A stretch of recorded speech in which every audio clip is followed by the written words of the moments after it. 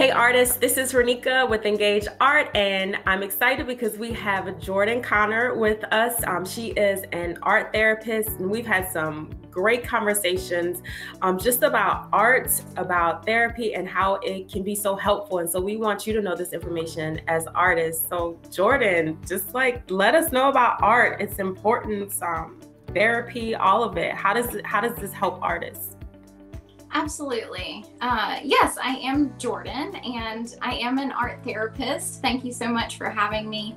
Art therapy is really about going inward. And, I think the most important thing, since we're talking to an artist community at this point, for artists, I think sometimes we get in that mindset that we have to have something aesthetically pleasing and a product at the end that can be sold or hung on a wall.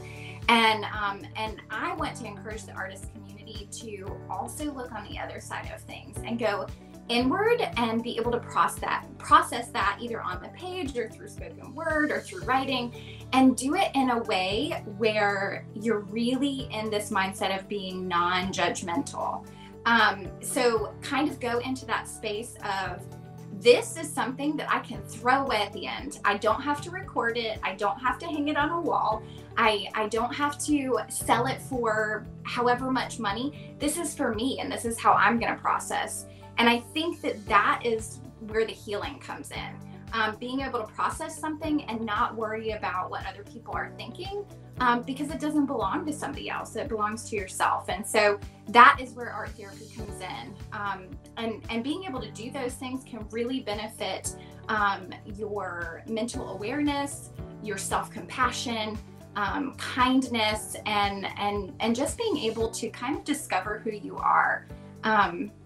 But hopefully that answered your question, Ranika.